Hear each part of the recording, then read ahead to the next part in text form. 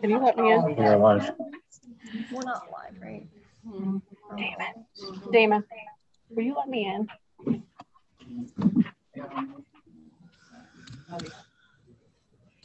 Okay. Yeah. That's okay. Yeah, still be good. Yep. We're live. Thanks. Good to go. Okay, I would like to call the Reading Board of Education organizational meeting to order. Roll call, please. Miss Bemis? Here. Miss Menner? Mr. Purdue? Here. Miss Tomlin? Here. Miss Warnery? Here. Would everyone please rise for the Pledge of Allegiance?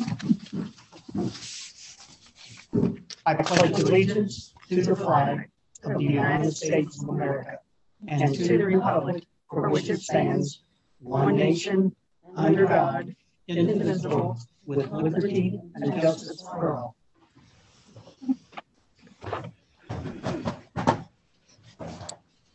Okay, resolution 01-22, approval of the agenda. Do I have a motion in a second? I'll make the motion. Second. I have a motion by Phyllis, second by Amy Tallman. Roll call vote, please. Miss Bemis? Yes. Miss Menner? Yes. Mr. Purdue? Yes. Miss Tomlin? Yes. Miss Warnery? Motion passes 5-0. I would like to welcome everybody that's out there. We don't have anybody except the Reading staff that's involved. So welcome everybody. This is the organizational meeting. And as soon as we get the president elected, I will bow out and they will take over. So bear with us. Next item that we have is resolution 02-22, oath of office of all new board members, which there are 4 of us.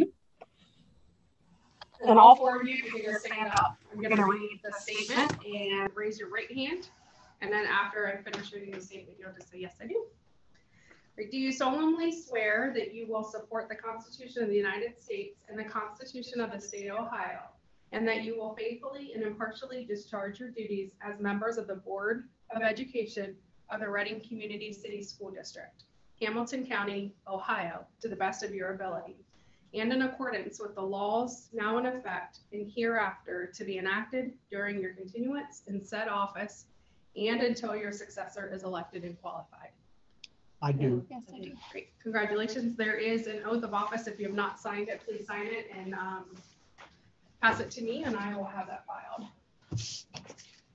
Okay. Thank you, new board. Okay, item number 3, resolution 03-22, election of the president. A is I would like to have a motion and a second to open the nominations for president. Make the motion to open nominations. I'll second. I have a motion by Beth Warnery, a second by Amy Tallman to open the nominations. Roll call vote, please. Miss Bemis? Yes. Miss Menner? Yes. Mr. Purdue? Yes. Miss Tomlin? Yes. Miss Warnery? Yes. Motion carries 5-0. Okay, would anybody would like to nominate by name the individual that they would like to be president of the board?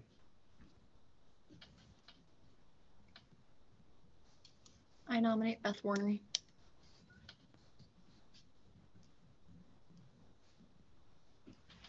Okay, do we have anybody else that would like to nominate anyone?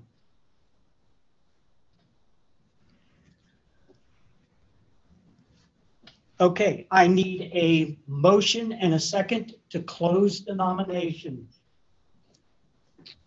I'll motion to close the nomination. I'll second. Okay, I have a motion to close the nominations by Crystal, second by Amy Tallman. Roll call vote, please. Miss Bemis? Yes. Miss Menner? Yes. Mr. Purdue? Yes, Miss Tomlin? Yes. Miss Warnery? Yes. motion carries 5-0.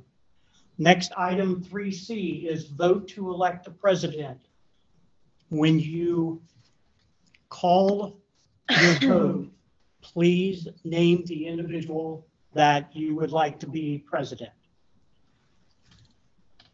Roll call. Ms. Bemis, Beth Warnery. Ms. Menard, Beth Warnery. Mr. Purdue, Beth Warnery. Ms. Tallman, Beth Warnery. Ms. Warnery, Beth Warnery. Okay, 5-0. Beth Warnery. Now I need a motion to close the votes. A motion and a second. I'll make a motion to close the voting for president. I'll second. Okay, I have a motion by Beth, a second by Crystal to close the voting. Roll call, please. Ms. Bemis, Yes. Ms. Menard, Yes. Mr. Purdue, Yes, Ms. Tallman, Yes. Ms. Warnery. Yes. motion carries 5-0. Next is the oath of office to the new 2022 elected president. Okay, Ms. Warnery, do you solemnly swear that you will support the Constitution of the United States and the Constitution of the State of Ohio, and that you will faithfully and impartially discharge your duties as members of the Board of Education of the Reading Community City School District, Hamilton County, Ohio, to the best of your ability and in accordance with the laws now in effect and hereafter to be enacted during your continuance in said office and until your successor is elected and qualified? I will. Thank you. And I duly and faithfully turn the rest of the meetings over to you. Thank you, Mr. Purdue. Resolution 04-22, election of vice president. I need a motion to open the nominations. I'll make the motion to open the nominations. I'll second. Motion by Mr. Purdue, second by Mrs. Menard. Roll call, please. Ms. Bemis? Yes. Ms. Menard? Yes. Mr. Purdue? Yes, Ms. Tallman? Yes. Ms. Warnery? Yes. Okay, and any nominations for vice president? I'll nominate Alicia Bemis.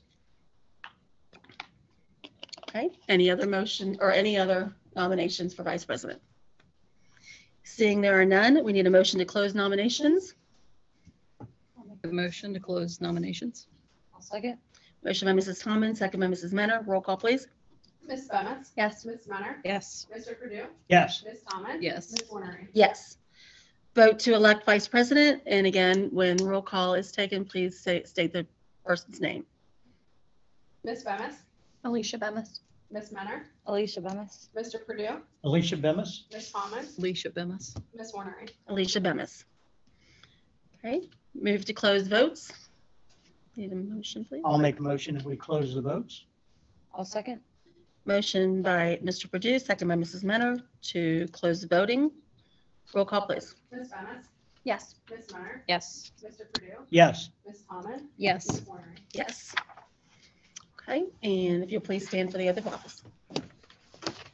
All right, Ms. Bemis, do you solemnly swear that you will support the Constitution of the United States and the Constitution of the State of Ohio, and that you will faithfully and impartially discharge your duties as members of the Board of Education of the Reading Community City School District, Hamilton County, Ohio, to the best of your ability, and in accordance with the laws now in effect and hereafter to be enacted during your continuance in said office and until your successor is elected and qualified? I do. Okay. Resolution 05-22, establish regular meeting date, time, and place for the 2022 board meetings, and that is in your packet. They again will be on the first and the third Wednesdays at 5:30 in the media center. The only one is there's a note that in December there will only be one meeting. Okay. Need a motion, please. I'll make the motion that we approve the board meeting list as written. I'll second. Motion by Mr. Purdue, second by Mrs. Bemis. Roll call, please. Ms. Bemis? Yes. Ms. Menard? Yes. Mr. Purdue? Yes, Ms. Tallman? Yes. Ms. Warnery? Yes. Resolution 06-22, establish service fund for the board for an amount not to exceed $20,000. I need a motion, please. I'll make the motion. I'll second. Motion by Mr. Purdue, second by Mrs. Bemis. Roll call, please. Ms. Bemis? Yes. Ms. Menard? Yes. Mr. Purdue? Yes, Ms. Tallman? Yes. Ms. Warnery? Yes. Treasurer's report and budget hearing overview.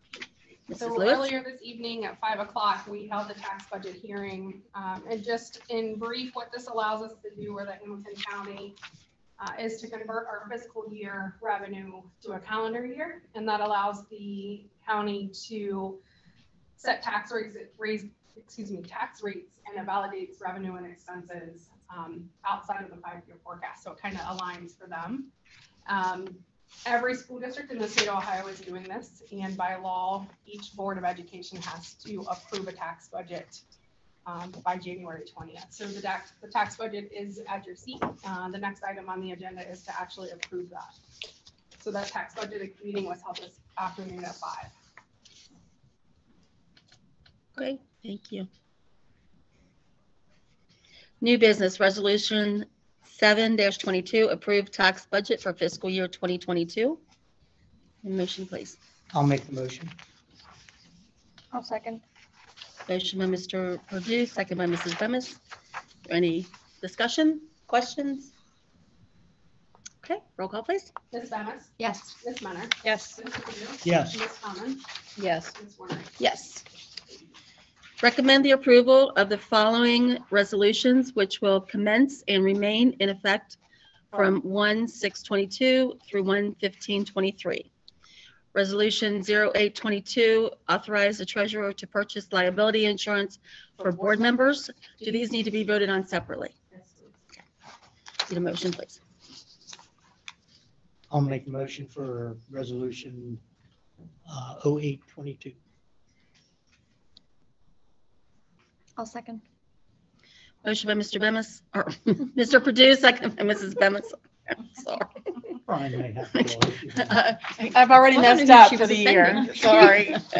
Roll call, please. Ms. Bemis? Yes. Ms. Menner? Yes. Mr. Purdue? Yes. Ms. Common? Yes. Ms. Warner? Yes. Resolution 09-22, authorize the treasurer to secure performance bonds for the superintendent, treasurer, and board president. And I need a motion, please. I'll make the motion. I'll second. Motion by Mrs. Bemis, second by Mrs. Menner. Roll call, please. Question? Sure. Do we wait until she comes on board to do this for her, or No, because it's generalized. Whoever's the it treasurer. doesn't matter? Okay, Correct. Yep, thank you. absolutely. Roll call. So we're Ms. Bemis? Yes. Ms. Menner? Yes. Mr. Purdue? Yes. Ms. Common? Yes. Ms. Warner? Yes. Okay, moving on to appointments. Resolution 10-22, appoint the treasurer as representative to the Hamilton County Tax Incentive Review Council. I need a motion, please. I'll make the motion. Second. Motion by Mr. Purdue, second by Mrs. Tomlin. Roll call, please. Ms. Bemis? Yes. Ms. Menner? Yes. Mr. Purdue? Yes. Ms. Common? Yes. Ms. Warner? Yes. Resolution 11-22, appoint the treasurer as public records officer. Need a motion, please. I'll make the motion. I'll second. Motion by Mrs. Bemis, second by Mrs. Menner. Roll call, please. Ms. Bemis? Yes. Ms. Menner? Yes. Mr. Purdue? Yes. Ms. Tomlin? Yes. Ms. Warner? Yes. Resolution 12-22, appoint committee members. Finance Committee is Mr. Purdue and Mrs. Tomlin. Buildings and Grounds, Mrs. Bemis and Mrs. Menner. Policy Committee is Mr. Purdue and myself. And we have a new committee that is formed this year called the City and School Relations that will be working closely with the city. We're really excited about doing this. And the chairperson is Mrs. Menner, and I will also be sitting on that committee. Need a motion, please. I'll make the motion. We appoint the noted committee members. I'll second. Motion by Mrs. Bemis, second by Mrs. Menner. Any questions? Roll call? Ms. Bemis? Yes. Ms. Menner? Yes. Mr. Purdue? Yes. Ms. Tomlin? Yes. Ms. Warner? Yes. Resolution 13-22, appoint board members effective 1/6/22 through 1/15/23 to serve on the following: legislative liaison to OSBA and student achievement liaison to OSBA. The legislative liaison is Mrs. Bemis. Student achievement liaison is Mrs. Tomlin. And need a motion, please. I'll make the motion. I'll second. Motion by Mr. Purdue, second by Mrs. Warnery. Roll call, please. Ms. Bemis? Yes. Ms. Menner? Yes. Mr. Purdue? Yes. Ms. Tallman? Yes. Ms. Warner? Yes. Resolution 14-22, appoint treasurer and superintendent effective 1/6/22 through 1/15/23 as corporate officers of the district and authorizing each to execute documents on behalf of the district. I need a motion, please. I'll make the motion. I'll second. Motion by Mr. Purdue, second by Mrs. Bemis. Roll call, please. Can we have a discussion here real quick? Yes. So this is an item that we will be reapproving on January 19th with Mrs. Burke as the authorized signer effective February 1st. But in the meantime, I will still be the authorized signer with Mr. Enix. Okay. But we will be reapproving this one. Okay. I was gonna ask that question, and I thought, nope, probably not, probably. I'm reading your mind, Dan. That's a bad situation. Roll call, please. Ms. Bemis? Yes. Ms. Menner? Yes. Mr. Purdue? Yes. Ms. Tallman? Yes. Ms. Warner? Yes. Recommend the approval of the following board resolutions, which will commence and remain in effect from 1/6/22 through 1/15/23. Number one, Resolution 15-22, resolution authorizing the superintendent to employ temporary personnel as needed, subject to vote of ratification by the board. I'll make the motion. I'll second. Motion by Mr. Purdue, second by Mrs. Menner. Roll call, please. Mrs. Bemis? Yes. Mrs. Menner? Yes. Mr. Purdue? Yes. Mrs. Tallman? Yes. Ms. Warner? Yes. Resolution 16-22, resolution authorizing the superintendent to serve as the board's designee hearing officer for the purpose of hearing suspension or expulsion appeals, unless the suspension or expulsion is issued by the superintendent, at which time the district's attorney will serve as the hearing officer. Need a motion, please. I'll make the motion. Second. Motion by Mrs. Menner, second by Mr. Purdue. Roll call, please. Ms. Bemis? Yes. Ms. Menner? Yes. Mr. Purdue? Yes. Ms. Tallman? Yes. Ms. Warner? Yes. Resolution 17-22, resolution authorizing the superintendent to accept resignations which have been submitted by employees during the times when this board is not in session, subject to ratification by this board. Provided, however, that upon ratification by this board, such resignations shall be deemed effective as of the date and time of the superintendent's acceptance. I need a motion, please. I'll make the motion. I'll second. Motion by Mrs. Bemis, second by Mrs. Menner. Roll call, please. Ms. Bemis? Yes. Ms. Menner? Yes. Mr. Purdue? Yes. Ms. Tallman? Yes. Ms. Warner? Yes. Resolution 18-22, resolution authorizing superintendent to hire staff during times when this board is not in session, subject to ratification by this board. Provided, however, that upon ratification by this board, such hiring shall be deemed effective as of the date and time of the superintendent's acceptance. I need a motion, please. I'll make the motion. I'll second. Motion by Mrs. Bemis, second by Mrs. Tallman. Roll call, please. Ms. Bemis? Yes. Ms. Menner? Yes. Mr. Purdue? Yes. Ms. Tallman? Yes. Ms. Warner? Yes. Resolution 19-22, I need a motion to adjourn. I'll make the motion. I'll second. Motion by Mr. Purdue, second by Mrs. Menner to adjourn the organizational meeting. All in favor? Aye. Aye. So Time? time is 5:50. Okay. Who was the second on resolution 1422? Thank you.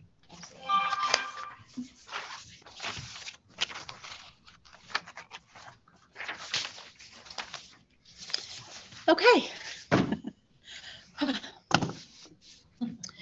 All right, call this meeting to order. Roll call, please. Ms. Bemis? Here. Ms. Menner? Here. Mr. Purdue? Here? Ms. Tallman? Here. Ms. Warner? Here, and I have 5:51. Pledge of Allegiance. Stand for the pledge, please. Pledge allegiance to the flag of the United States of America and to the republic for which it stands, one nation, under God, indivisible, with liberty and justice for all. Resolution 20-22, approval of the agenda. Need a mo- I'll second. motion by Mrs. Wernery, second by Mr. Purdue. Roll call, please. Ms. Bennett? Yes. Ms. Bennett? Yes. Mr. Rudeau? Yes. Ms. Common? Yes. Ms. Warner? Yes. I'd like to welcome viewers and guests. Those of you who are watching now or watching at a more convenient time for you. This meeting is a meeting of the Board of Education in public for the purpose of conducting the school district's business and is not to be considered a public community meeting. There's a time for public participation during this meeting as indicated in the agenda. Okay, seeing that there's no one here for public participation, presentations, we'll move right into board committee updates. Buildings and grounds. I don't know if I'm muted. I'm not. I don't have any updates at this time. Okay, thank you.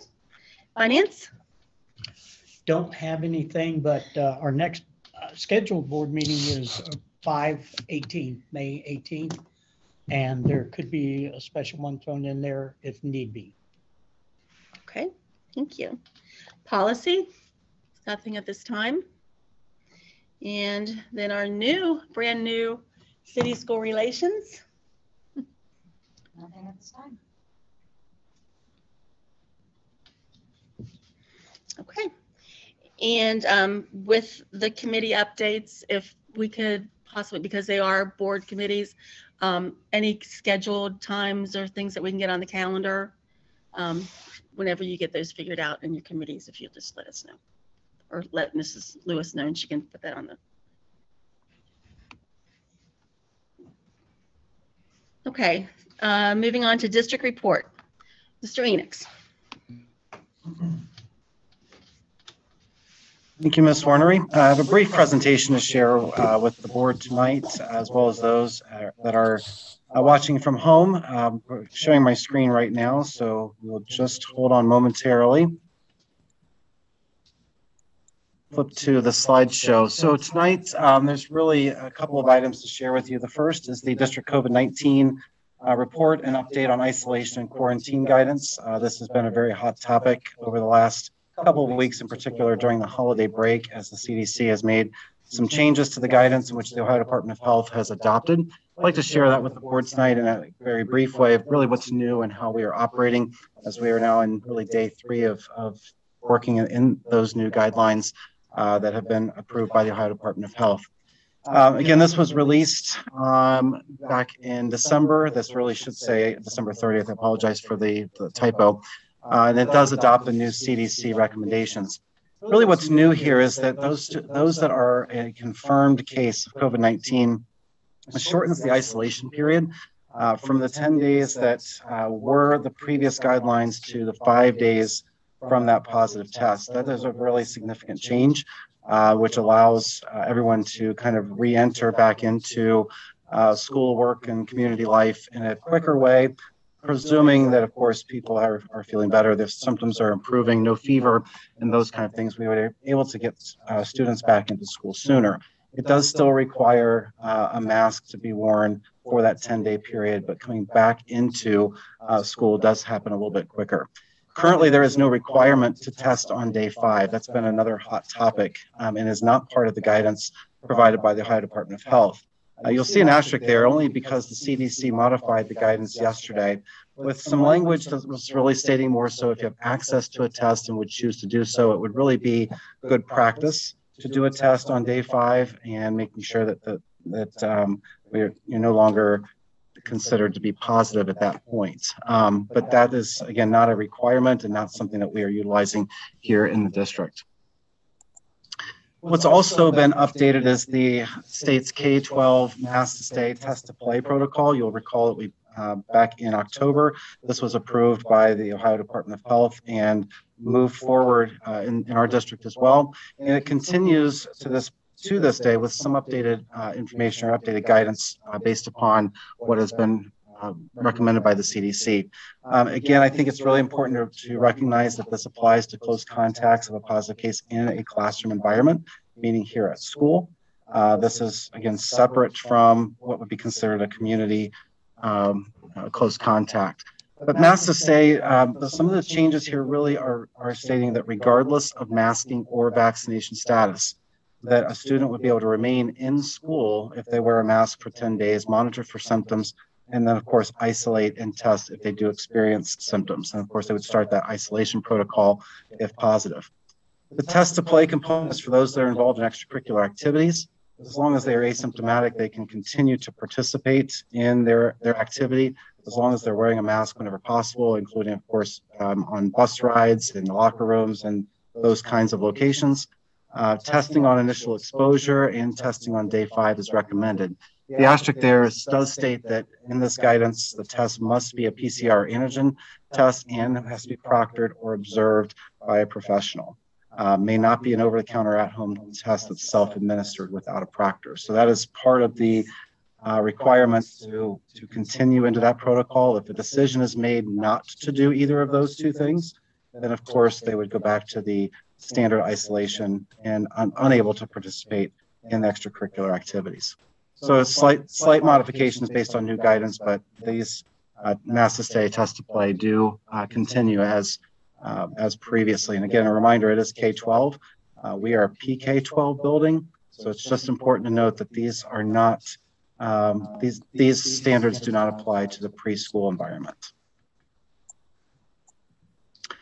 This is a revert back to some previous graphics that have been shared for quite some time. I add this back into the presentation only just to note that the graphs from the Hamilton County Public Health do show a pretty significant rise and spike in the latest COVID data or positive data in both Hamilton County, which is the one on the top, and the one on the bottom is for the zip code 45215. So this is the longitudinal data dating back to the beginning of the pandemic, the peak that was seen really back in December of last year, December and January, the second peak back in the summer, or just after the summer, and then of course here we are today, which has significantly risen in both the county and in our zip code, and as well as throughout the state and the country as well.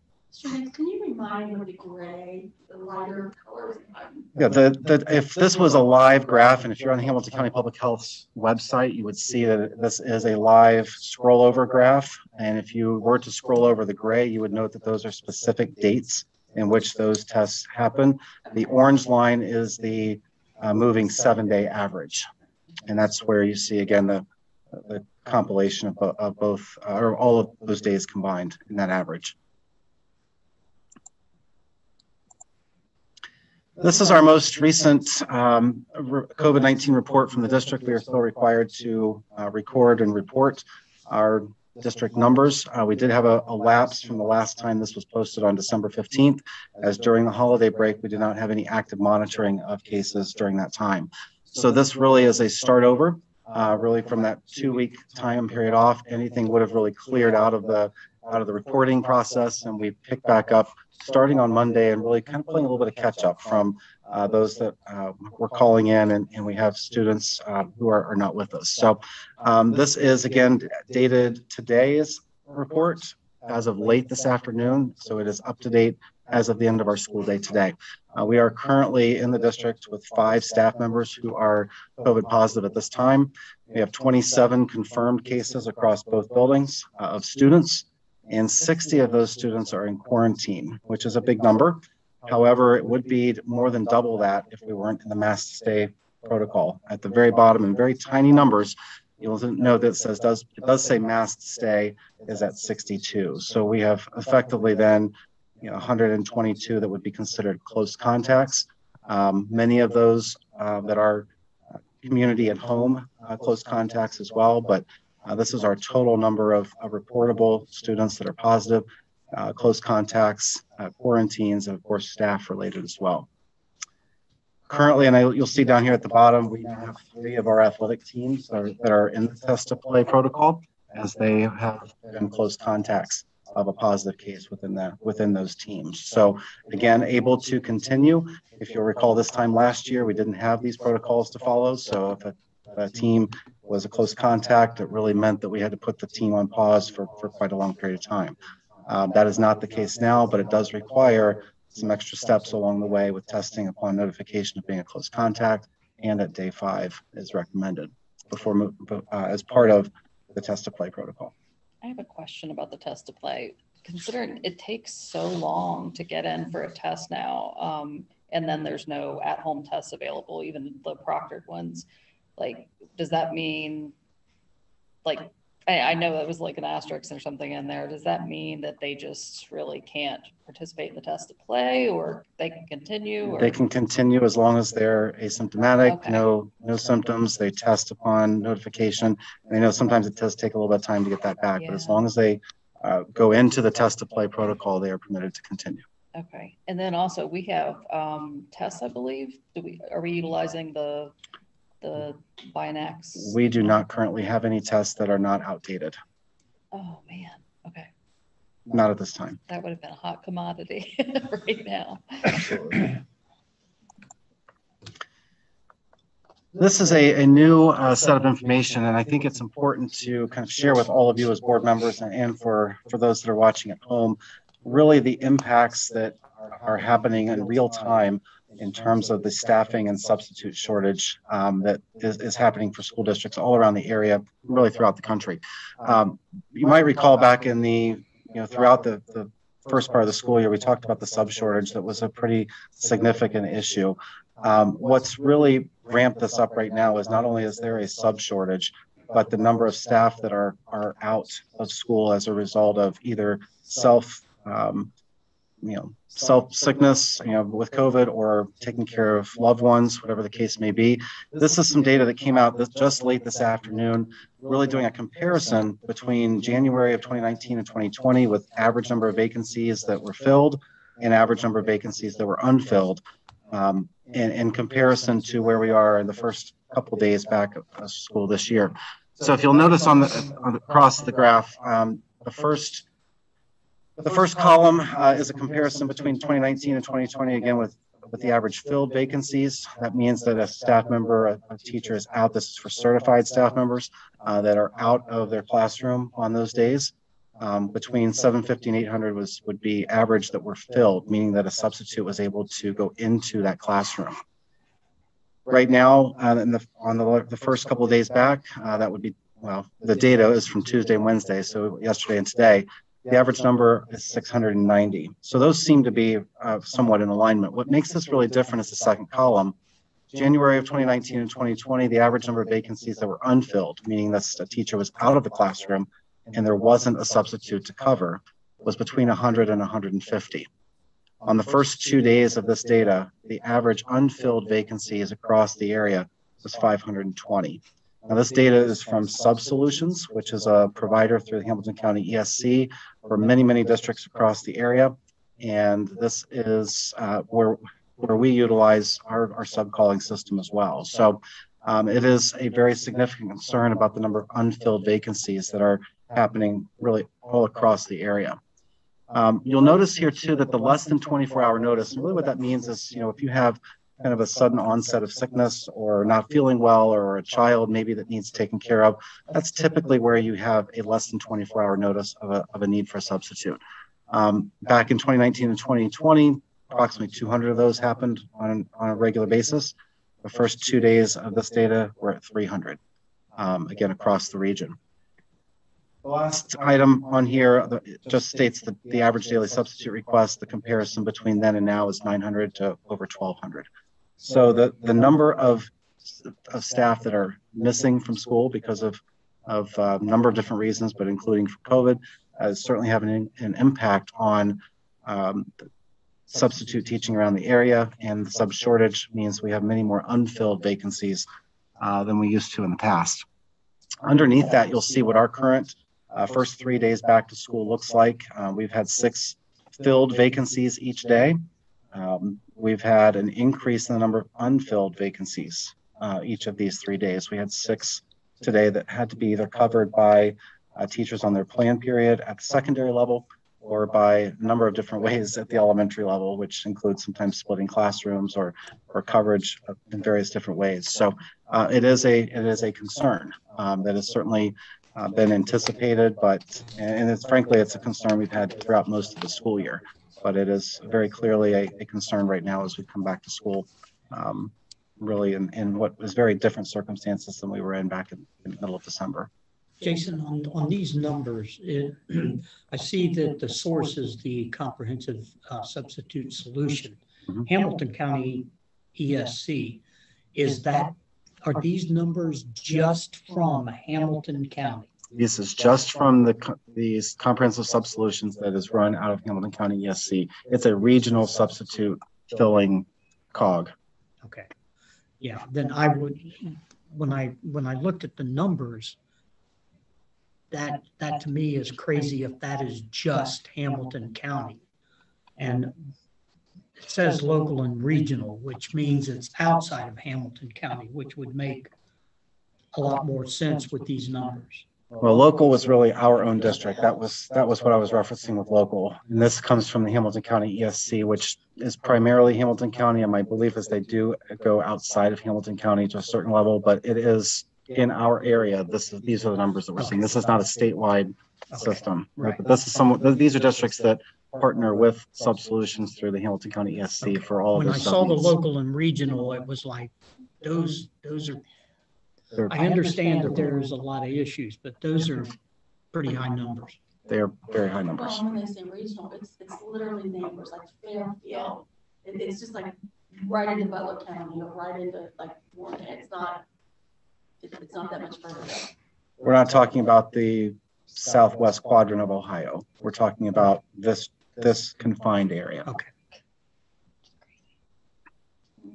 Thank you. So I wanted just to share with everyone kind of what we're seeing here as we start back to school. I know it's been in the media cycle, every single day as we've come back to school. So I felt like it was important to share where we are with some of that data with the board and with our public tonight. This last slide for this evening is community conversations. Wanted to get the most up-to-date opportunities to interact with superintendent and treasurer with some facilitated community meetings as has been requested or preferred through survey. A lot of these are going to be in the evenings, and there'll be a combination of in-person as well as through Zoom. And then we have added some additional opportunities that might be in the mornings or around the lunchtime hour as well. So most of these are really heavily on the district financial future, but a number of other items are on here as well, as far as some lunch and learn opportunities for just general conversation around our district. I do want to highlight Wednesday, January 12th. Mr. Ferguson, our principal at Reading Junior Senior High School, is hosting a parent information session in the media center on a number of different topics that are really pertinent and relevant for families related to our junior and senior high school students. So if, again, those that are interested in attending, I think it'll be a very important informational session to attend. But that is a little bit different than the rest of these that are on here. That will be facilitated by Mr. Ferguson. That is the end of our district report for tonight. Thank you. Thank you. Any questions? Any other questions?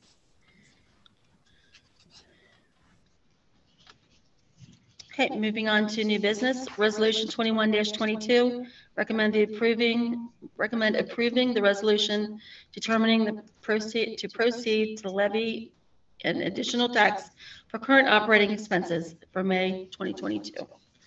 Need a motion, please? I'll make the motion. I'll second. Motion by Mr. Perdue, second by Mrs. Bemis. Any further discussion? Just very briefly, prior to this resolution, I just wanted to remind the board and for those that are watching that this is coming off of a resolution of necessity that was approved back in December at the recommendation of the Finance Committee. This is 9.99 mil operating levy for general operating expenses. It's really important to also remember too that the recommendation does include reductions if the levy is not successful as a result of what the 5-year forecast is stating as to the future of what our finances are in the district. So what we'd like to propose is that after tonight, and if this is a resolution to proceed moves forward, that we'd like to bring to the board on January 19th a broad overview of what those reductions might look like, including the dollar amount and scope of what we'd be looking at if this levy were not to be successful to be implemented into the 22 and 23 school year. So over the next couple of weeks, we're working with our administrative team to identify those, and we'd like to plan to bring that to the board for discussion on January 19th.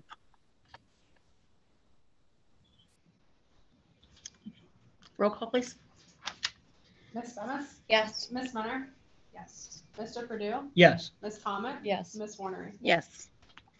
Resolution 22-22, recommend the approval of Megan Overbeck as home instructor at $30 per hour, not to exceed 5 hours per week, effective December 1, 2021 through February 1, 2022. Any motion, please? I'll make the motion. I'll second. Motion by Mrs. Bemis, second by Mrs. Menor. Roll call, please. Ms. Bemis, Yes. Ms. Munner. Yes. Mr. Purdue, Yes. Ms. Comet, Yes. Ms. Warner. Yes. Okay, moving into our board development. I'd like to welcome Aaron Wessendorf Wortman to join our meeting this evening, and he has some updated information, some reminders, some board development. Hide in the corner, sorry. Some do's and don'ts. Awesome. Do's and don'ts. So I know I sent an email, prior to this meeting. Our printers at the office are not quite working yet, because we got new ones over break, so that's exciting. But I did send a PowerPoint presentation. I know it is long. I'm not gonna read over all of it because it's 70-some slides. Thank you. You're welcome. I figured y'all would not want 70 slides and me talking, but did want to at least talk a little bit about some good things as reminders going into the year, and I'm just going to open mine too, if that's okay.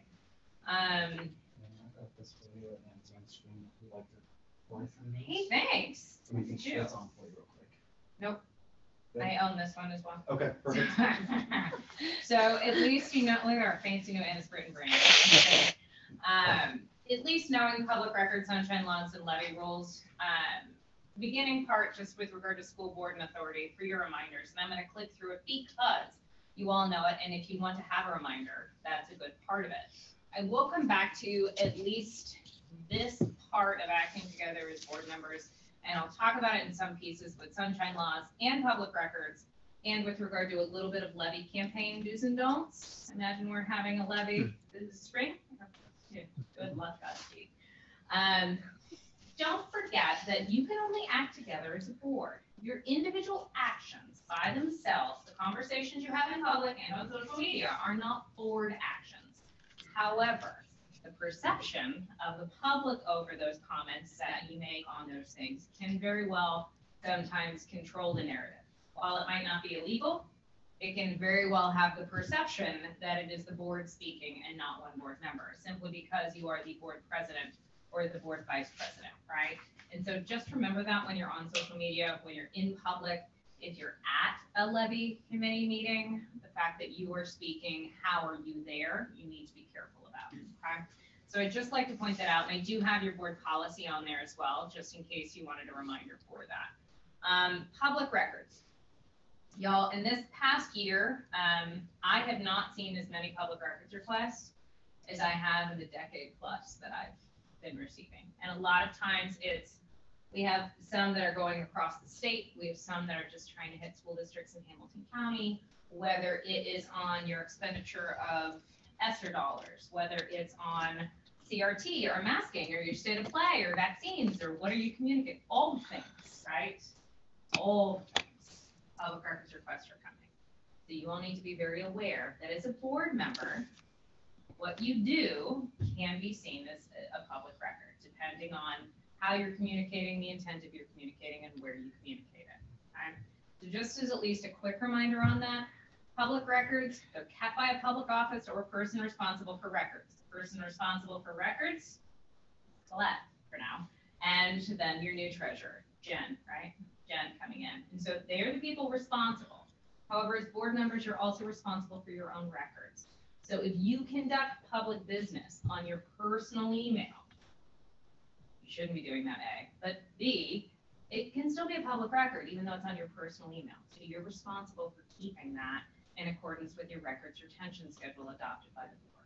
That is true for text messages, social media, back and forth, anything. Correct. Not just personal email, your personal cell phones, if you're conducting board business. Now, in those moments when that will happen, if you get a records request for something like that, I would work with your treasurer would talk to me. You and I would sit down to determine whether or not we think what you have is public business, because that would be a good conversation for your legal counsel and you have to determine, hey, do we find this to be public business or not, no matter where it's kept. Don't think that if you delete it off your cell phone, it can't ever be obtained. I've had school districts go about hiring companies to copy all of the data off your personal cell phones so that we can search it. Now, granted, it's for litigation, but it can still happen in public record cases too. So just know, don't delete it. Don't try to hide it in a Facebook messaging, an Instagram messaging, a WhatsApp, any of the things. Okay. I'm also happy to take questions as we talk in case you're like, what about this? I'm asking for a friend. And I know it's in a public meeting. That's being recorded. Do know though, public records are anything that you create. So photos, text messages, emails, records of conversations. If you have a conversation, but there's no record of it, not a public record. You don't have to create something in response to a records request. Okay? But it has to serve the document, the organization, function, business policies, decisions, procedures, etc. of Reading schools. So if, let's say Beth and Colette were to have a conversation, hey, where are we going to lunch today? Great, we're going to lunch, good for you. That does not serve to document the business functions, organizations, policies of Reading schools. That is not a public record, okay? But if, for whatever reason, you have, let's say, staff members always going to lunch or always doing things on their email that are personal in nature, and we now discipline a staff member for that, and we use those emails in that discipline, that's now a public record, even though them communicating with other staff members might not in and of itself be a public record if it's about, let's say, their kids or their upcoming wedding or Disney plans or whatever else. Even if that's part of the disciplinary? If it is part of disciplinary, it would be a public record. But the email of itself, right? So let's say a couple of staff members are emailing constantly during the school day, not just during plan. If we don't discipline them, those records, not a public record. Okay. Because they're not documenting the business functions, organizations, decisions of Reading schools. But when we find out about it, hey, you should be teaching right now, right? You're not teaching. Here are the emails that show you're not teaching during lesson time. We are disciplining you because of that. Now it's a public record because we're using that in the district's business. Okay. You all are public offices. You all are public officers, so don't forget that. Certain things are not public records, but I will tell you if you're ever responding to a records request, you're going to talk to legal counsel to determine if something is not. If you can redact it from the file, you cannot provide it. Personal notes are a really big one that we see a lot of times. Board members will take personal notes. Administrators will. Personal notes are personal notes until you share them. So if you have a board notebook and you share it at home or you don't keep it locked up at home in a place that other people can't obtain, it could be a public record. And I can't tell you that it wouldn't ever be subpoenaed in court. So just because it's not a public record doesn't mean that it couldn't be used in court if needed. So sometimes we keep a personal notebook, which is great, and we'll never keep it for ourselves, so not a public record. But then we get a subpoena for it and have to turn it over. That same exception doesn't apply to a subpoena. We did talk about email, so I'm not going to go into that. Private email accounts, already talked about that. Other electronic communications, I'm not going to pick on Cincinnati City Council, but I will. Anything you do on your cell phones, don't forget, it can be a public record. Do you remember about a year or two ago? I don't even know if it was that, it was the Gang of Six or whatever from the city of Cincinnati. They got in big trouble for their text messages. Turned it over to court. A lot of those conversations, not public record, but because they thought about turning them over and they were doing a lot of weird conversations on text message, a judge reviewed it and then called them out for all of the games and shit. So just make sure that when in doubt, call someone. It's your best bet. Old school, I don't like to do it very much anymore. I like email and text message, but call people. It's a great idea because the phone call is not a public record because it's a verbal conversation. Okay? Talked about text messages, and this is just supporting Ohio case law on that. There are certain other exceptions. Attorney-client privilege is a big one that we sit with. Student records, social security numbers, all of these things are what we review the records for, see if we don't have to provide them. Do you have questions on public records? I know that a lot of them should go to your treasurer, just remind your administrators that all of those need to go to the treasurer. You can have a lot of anonymous ones, so don't forget that. As a treasurer also, I believe the auditor requires you, though it's not a legal requirement, to keep a list of the records requests that come in, the date you received it, the date you respond, and what your response was. So that's also in there. What would you, I have a question. Yes, ma'am. What would you say is best practice? Would you say to, I guess, request that people contact you only on your school email, or then just avoid texting and any other forms of communication? Okay. Because I've seen what happens in these cases. I don't believe we've met. I'm Erin. Hi, Welcome I'm Amy. aboard. In these cases, what tends to happen is we're responding on text messages or Facebook direct message, and all of a sudden you have these conversations with people, but is it as a board member? Is it not? Where does the line get crossed? They're coming to you with their concerns, but they don't want you to report it. It all gets very messy very quickly. And so in those elements, it's really important to say, hey, please put it to my Reading School Board email if it's about Reading School business, because otherwise it can get icky. And that's a really good legal term, I know, but I've seen it where even the individuals who are complaining to you, if they don't start to get their way, I know attorneys don't ever come with sunshine helicopters and rainbows. We come with the bad, cynical cases. They can turn on board members and say, well, give me all the records where people were complaining to you. And now I want your text messages. I want your Facebook posts. And then you have to sit down with me and we have to go through those things. And I don't like that. It's not good, right? It's not where I like to be. Yeah. So push it to Reading, email, and I think you'll be in a much better spot. Okay, great. Thanks. You're welcome. Talked about that. Process and rights for records requests. This is all within Colette's bailiwick. She gets the records request. She has to respond. We have to either respond through providing the records or denying. The denial can look like redactions, but we do have to respond. They can be anonymous. We aren't required to require their identity unless they're looking for student information. Can be inspection of copies, or it can be hard copy, it can be electronic copies. I would say, if you all have not reviewed your records retention policy anytime in the last 3 years, most people haven't done it in 10, I'd recommend that you review your records retention schedule, because we can move things more quickly that you are already destroying and getting rid of, just not necessarily in alignment with your records retention policy. Okay, to say that text messages have transient value, and so we can move them much more quickly. We did the special note on emails and text. You can tell that I have a lot of cases on text message. Private property, I don't care whether it's on your personal cell phone or laptop. If it's conducting public business and you did it, then it's a public record. Put questions on those. I was given a half hour, so I got 15 minutes per topic, not even 10 minutes per topic. My attorney man. Okay. Board meetings. Y'all are having so much fun. Your organizational meeting is quick. It's awesome. That's what you did this morning, was your organizational meeting, or this morning, earlier this evening. Basic rule on Ohio Sunshine Law. You're a public body, you have to meet in public.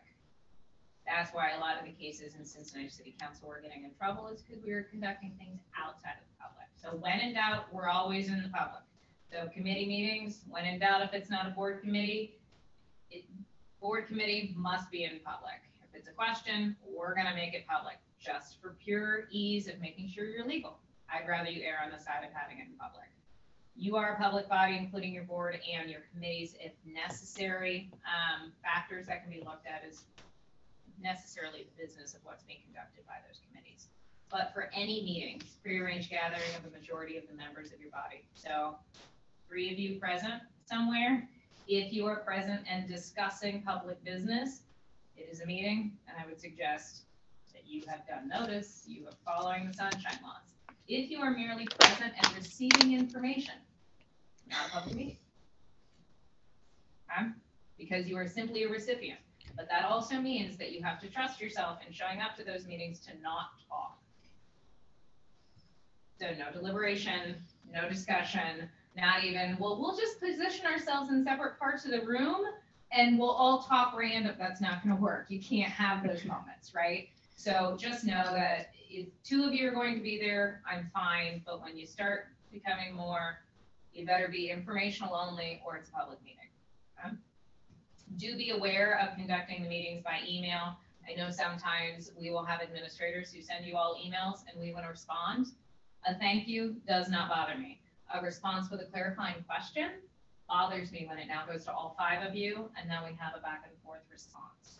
So if you receive email communications from your administrators or your legal counsel, and it looks like we've blind copied you all, we have done that for a reason, to protect you all from yourselves, to be very honest, okay? Because it prevents you from doing the reply all and inadvertently having a public meeting without meaning to. Okay?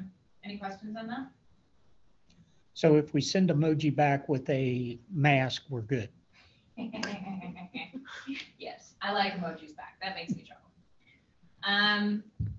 Openness requirement. The other pieces of this is just remember your openness is only to have people come and listen. There is no legal requirement to public participation in the board meeting.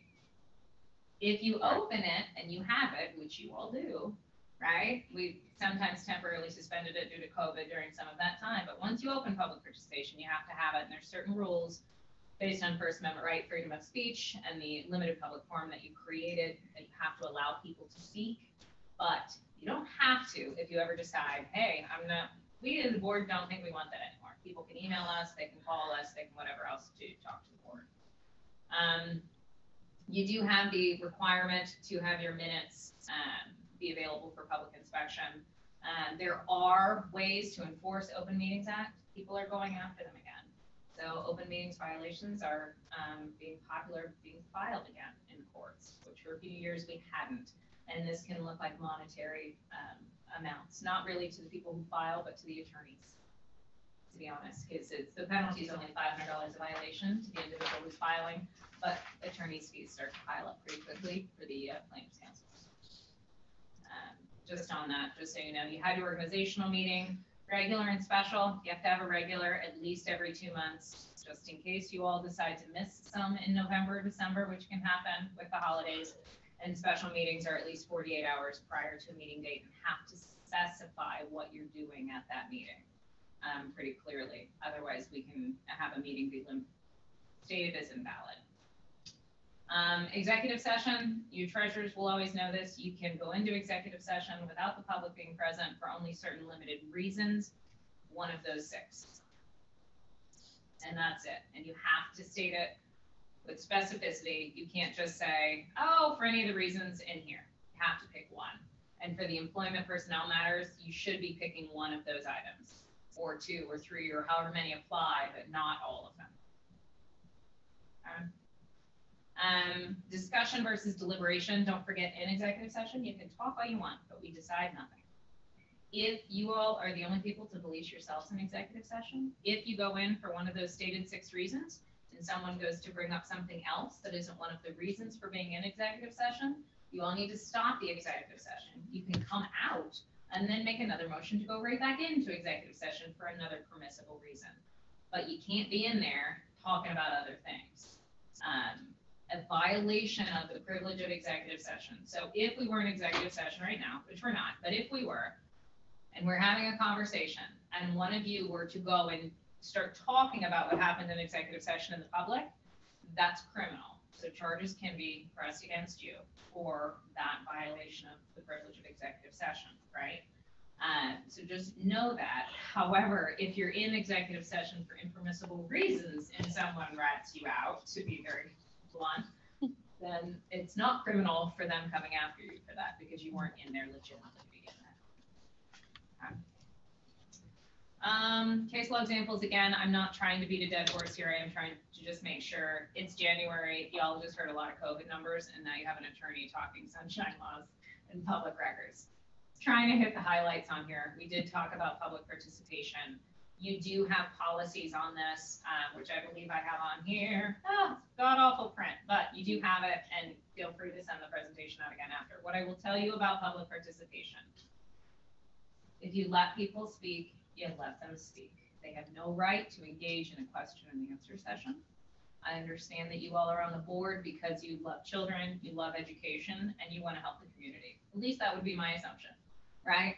And so in those moments, sometimes it can feel like people in public participation are there attacking, they're very angry, they can be very mad, aggressive, for any of the number of reasons. Simply because they're mad doesn't give you the right to stop them. Simply because they're sort of irritated about one of your policy decisions doesn't give you the right to stop them. So oftentimes we will tell you to let them have their 3 minutes, which I believe is what you have in policy. Say thank you very much and be done. It's not one to engage, and it's also not one to stop them, because if you stop them, you could be violating their First Amendment right of freedom of speech. And so we just need to be very clear on that. If we allow people to say accolades about our staff members, probably need to allow them to say the negatives as well. And so that can feel not great when you're in those meetings, especially because we try to point that to the superintendent for complaints so that they can be properly resolved in the employment matters. Questions on public participation? Sunshine laws? Open meetings? At least not that you're going to ask in a public meeting. Come on, guys. Is that part of the executive session? Is that one of the 6 options? One of the 6 options, yes, please. School levy campaign compliance. Be careful with this, y'all. Be very, very careful. And so to at least know the statutes that are on there for use of school funds, you cannot use any Reading Community School funds to support the passage or oppose the passage of a levy or bond issue. It sounds very ridiculous that you are asking the community for money, and yet you cannot support your ask. I understand that, but that's the way that the laws are written. So it is what it is. If there is an exception that you can permit any of your employees to attend a public meeting during regular working hours for the purpose of presenting information about your school finances and activities and board actions, even if the purpose of the meeting is to discuss or debate the passage of a school levy or bond issue. Okay, you can allow them to do that. But what I will tell you is if you allow your employees to go during the workday for a pro-levy meeting where they can hear about your school and your finances, you are going to allow them to do an anti-levy meeting just the same. Okay, so we tend to say after school hours, don't do it during school. Not many people do. And same thing when you allow for people to take money out of their paychecks for the levy campaign, it means you also allow them to take it out for the anti-levy campaign. Already talked about that sound, but you can, and this one I will say there's a bit of an asterisk on it right now because of some current litigation that's come out in the last month or 2. You can use public funds to publish, distribute newsletters, other items about your plans, policies, and operations of the district, right? Where the funds are going, where the funds are needed, type of things with people who are affected by you. You can publish information, but be very clear when you're looking at those notices. I vet them by legal, not to run up a bill, but to make sure that you all don't violate any of the laws with regard to this, because you can't do anything that supports or opposes the passage of the levy or bond issue. Information only. Information only, information only. Okay. So you can do newsletters, financial reports, you can do all your board actions, policies, and procedures. You can advance awareness of your programs and what your operations, what will happen with the funds, and what will happen if the funds aren't obtained, right? You can talk about all of that, but we just need to be very clear about the anti-levy sort of message that could go along with that. Very, very clear. Information versus support is where we tend to focus on what that messaging looks like. Information is great, support is not. You cannot post any materials that support or oppose the passage of a levy or bond on the school district's social media accounts. I've seen some of them go up before, and then you get the phone call from the attorney saying, please take it down immediately. You can't do that. Facebook, Twitter, all the things. If as an administrator or as an employee, you have a personal Twitter account, because that's what we all tend to have now. I don't know, Facebook almost seems like a thing of the past, but personal Facebook, personal Twitter, and we put it out there in our personal capacity. You can do anything you want, Jason, Colette, after school hours to promote the levy after you're not being paid by the district.